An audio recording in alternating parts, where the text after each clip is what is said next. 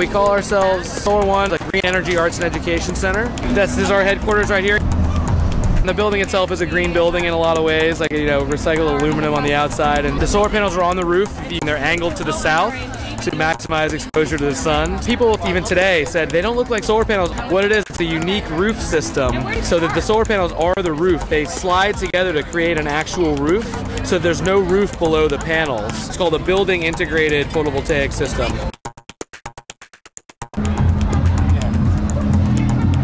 Up there, the yellow closet, are batteries, basically 24 car batteries that store the charge that comes in from the roof, so that on like a cloudy day or at night we can use the solar energy. Compact fluorescent light bulbs that we use in all our fixtures here. These use about 30% of the energy of a standard incandescent light bulb, and they last 5 to 10 times as long. One bulb can save you like $20 or more in the course of its lifetime. The paint is like a low VOC paint. The white is a no VOC paint. So whenever you paint, if you smell the paint, that smell is VOCs, and they're actually really bad for you. So by minimizing those, you minimize your exposure, when you're in here working 8 or more hours a day, or in your own house especially. So in the bathroom, we have a low flush toilet, which uses about a half to or less of the amount of water that a standard toilet would use.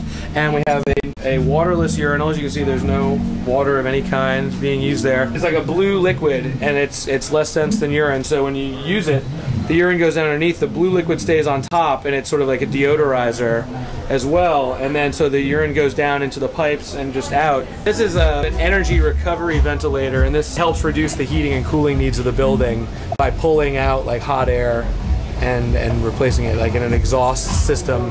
A lot of this stuff, it's really, you're not even going to pay any extra money for the most part. You can get a waterless urinal, you can get compact fluorescent light bulbs, and over their lifespan they're going to save you money. Even just like these doors are like an Energy Star rated door, and those things are readily available.